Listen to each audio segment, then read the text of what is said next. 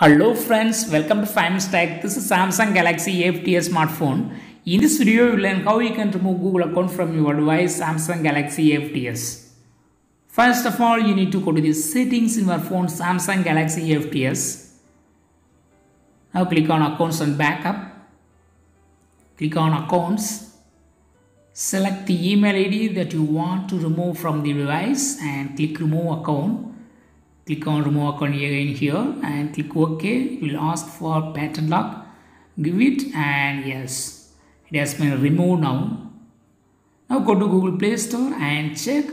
There is sign in field is again asked. And if you want to set again the Google account, you can go to the same settings again and click on add account.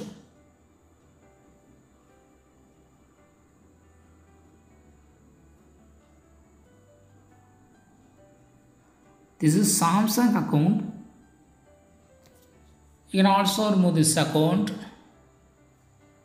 Click on remove account here. Click on remove and it will take some time. It will send verification email to your email ID that you have associated here.